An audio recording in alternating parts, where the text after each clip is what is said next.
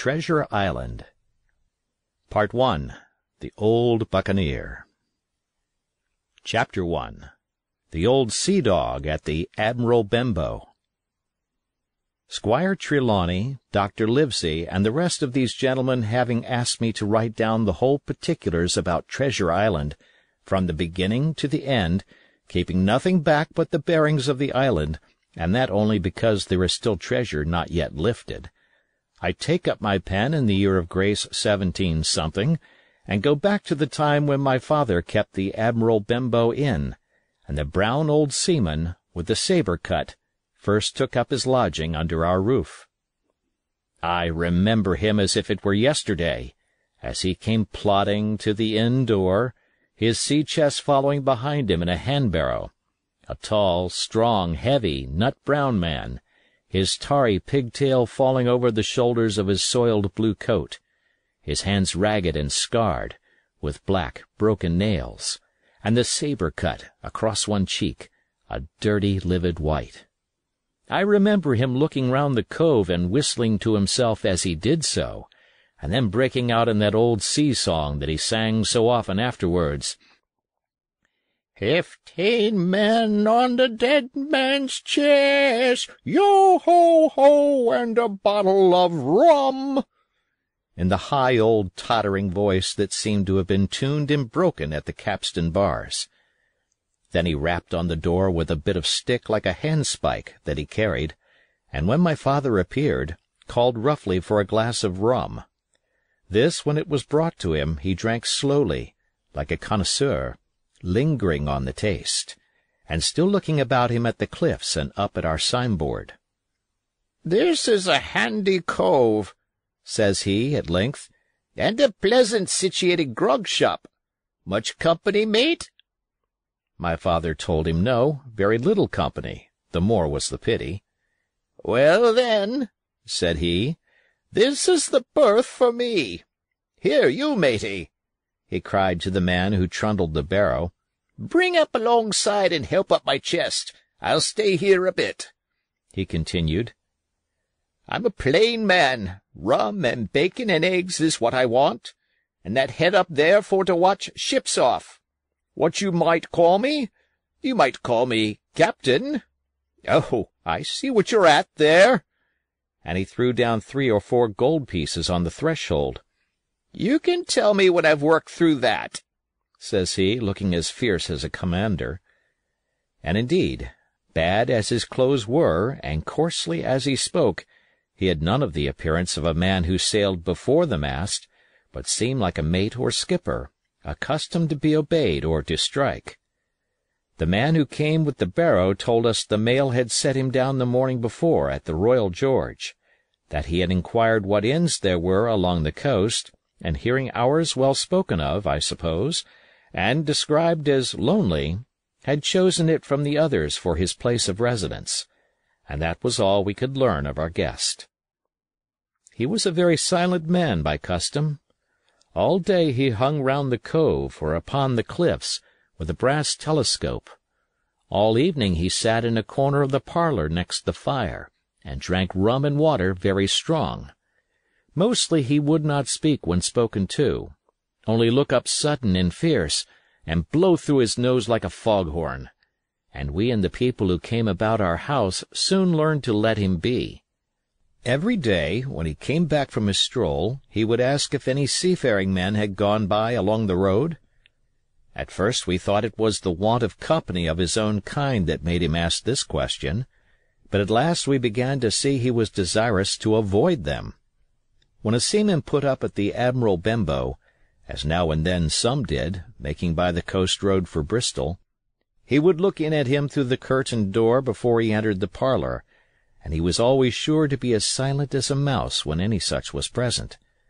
For me, at least, there was no secret about the matter, for I was, in a way, a sharer in his alarms.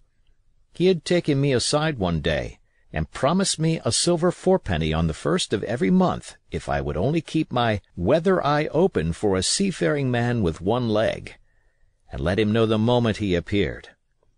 Often enough, when the 1st of the month came round, and I applied to him for my wage, he would only blow through his nose at me and stare me down. But before the week was out he was sure to think better of it, bring me my fourpenny piece, and repeat his orders to look out for the seafaring man with one leg.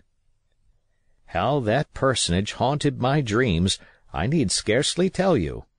On stormy nights, when the wind shook the four corners of the house, and the surf roared along the cove and up the cliffs, I would see him in 1,000 forms and with 1,000 diabolical expressions. Now the leg would be cut off at the knee, now at the hip. Now he was a monstrous kind of a creature who had never had but the one leg, and that in the middle of his body. To see him leap and run and pursue me over hedge and ditch was the worst of nightmares, and altogether I paid pretty dear for my monthly fourpenny piece in the shape of these abominable fancies. But though I was so terrified by the idea of the seafaring man with one leg, I was far less afraid of the captain himself than anybody else who knew him. There were nights when he took a deal more rum and water than his head would carry, and then he would sometimes sit and sing his wicked old wild sea-songs, minding nobody. But sometimes he would call for glasses round, and force all the trembling company to listen to his stories, or bear a chorus to his singing. Often I have heard the house shaking with yo-ho-ho and a bottle of rum, all the neighbors joining in for dear life, with the fear of death upon them, and each singing louder than the other to avoid remark. For in these fits he was the most overriding companion ever known. He would slap his hand on the table for silence all round. He would fly up in a passion of anger at a question, or sometimes because none was put, and so he judged the company was not following his story. Nor would he allow any one to leave the inn till he had drunk himself sleepy and reeled off to bed. His stories were what frightened people worst of all. Dreadful stories they were, about hanging and walking the plank, and storms at sea, and the dry Tortugas, and wild deeds in places on the Spanish Main. By his own account he must have lived his life among some of the wickedest men that God ever allowed upon the sea, and the language in which he told these stories shocked our plain country people, almost as much as the crimes that he described. My father was always saying the inn would be ruined, for people would soon cease coming there to be tyrannized over and put down and sent shivering to their beds.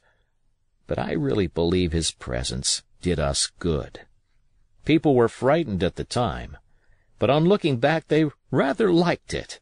It was a fine excitement in a quiet country life, and there was even a party of the younger men who pretended to admire him, calling him a true sea-dog and a real old salt, and such like names, and saying there was the sort of man that made England terrible at sea.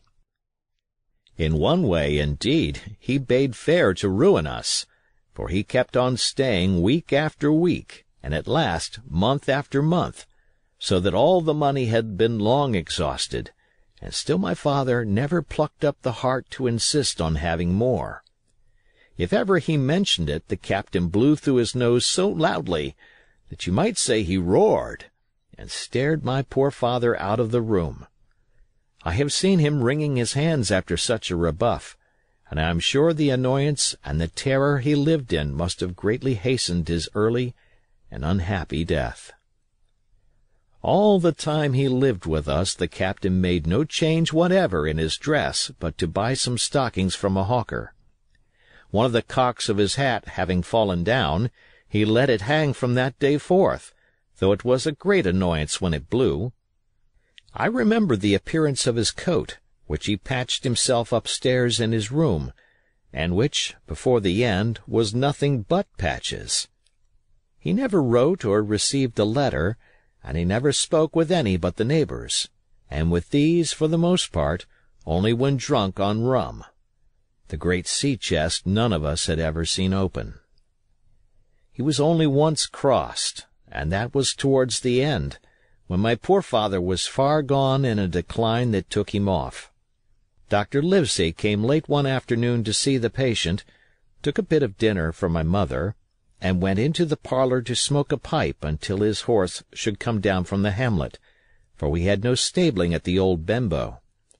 I followed him in, and I remember observing the contrast the neat, bright doctor, with his powder as white as snow, and his bright black eyes and pleasant manners, made with the coltish country folk, and above all, with that filthy, heavy, bleared scarecrow of a pirate of ours, sitting, far gone in rum, with his arms on the table.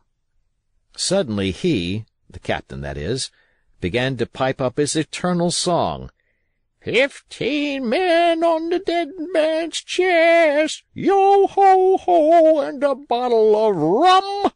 Drink, and the devil have done for the rest, yo-ho-ho, and a bottle of rum. At first I had supposed the dead man's chest to be that identical big box of his upstairs in the front room, and the thought had been mingled in my nightmares with that of the one-legged seafaring man. But by this time we had all long ceased to pay any particular notice to the song. It was new that night to nobody but Dr. Livesey, and on him I observed it did not produce an agreeable effect, for he looked up for a moment quite angrily before he went on with his talk to old Taylor, the gardener, on a new cure for the rheumatics. In the meantime, the captain gradually brightened up at his own music, and at last flapped his hand upon the table before him in a way we all knew to mean, "Silence!" The voices stopped at once, all but Dr. Livesey's. He went on as before, speaking clear and kind, and drawing briskly at his pipe between every word or two. The captain glared at him for a while, flapped his hand again, glared still harder, and at last broke out with a villainous low oath, "Silence there between decks!" "Were you addressing me, sir?" says the doctor, and when the ruffian had told him, with another oath, that this was so, "I have only one thing to say to you, sir," replies the doctor, "that if you keep on drinking rum, the world will soon be quit of a very dirty scoundrel." The old fellow's fury was awful. He sprang to his feet, drew and opened a sailor's clasp-knife, and balancing it open on the palm of his hand, threatened to pin the doctor to the wall. The doctor never so much as moved. He spoke to him as before over his shoulder, and in the same tone of voice, rather high, so that all the room might hear, but perfectly calm and steady. "If you do not put that knife this instant in your pocket, I promise, upon my honor, you shall hang at the next assizes." Then followed a battle of looks between them, but the captain soon knuckled under, put up his weapon, and resumed his seat, grumbling like a beaten dog. "And now, sir," continued the doctor, "since I now know that there's such a fellow in my district, you may count I'll have an eye upon you day and night. I'm not a doctor only, I'm a magistrate, and if I catch a breath of complaint against you, if it's only for a piece of incivility like tonight's, I'll take effectual means to have you hunted down and routed out of this. Let that suffice." Soon after, Dr. Livesey's horse came to the door, and he rode away, but the captain held his peace that evening, and for many evenings to come. End of chapter.